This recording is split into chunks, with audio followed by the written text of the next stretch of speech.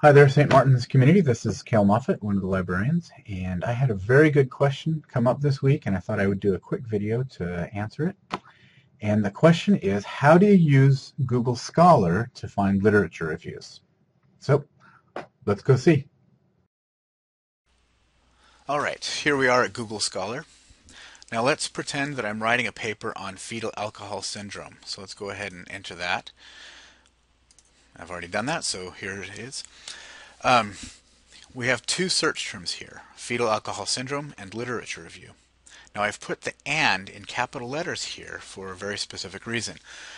With it all in capital letters, it tells the computer this is not a search term, but that I have it's separating two search terms, and that I want all sources that have both of those terms in them. Let's go ahead and execute the search here.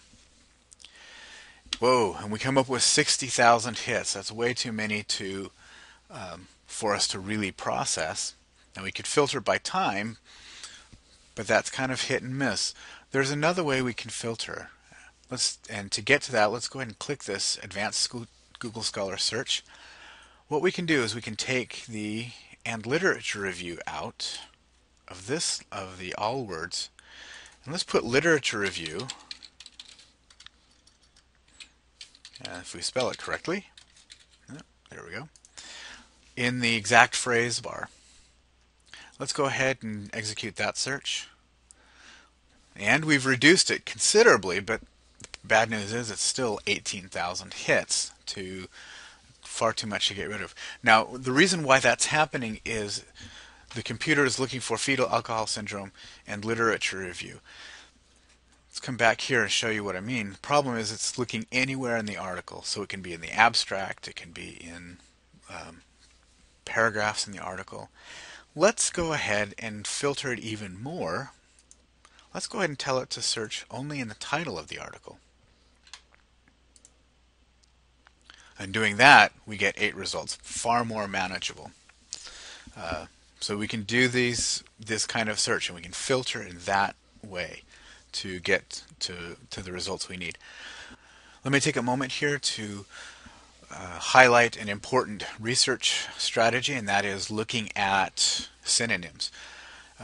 Let's look at literature review. Literature review is the most popular term for this concept, but there are other terms that are used.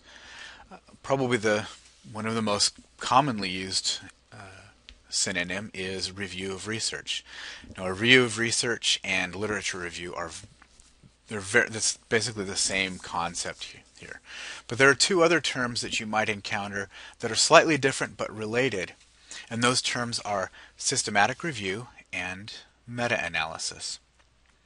Now, the Oxford English Dictionary gives this definition for this kind of analysis: analysis of data from a number of independent studies of the same subject, published or unpublished, especially in order to determine overall trends and significance. Now, the big difference between these analyses, these types of analyses, and a standard literature review is that meta-analyses and systematic reviews try to come at specific conclusions that we can reach from looking at a wide range of the literature. Related idea, but not exactly the same.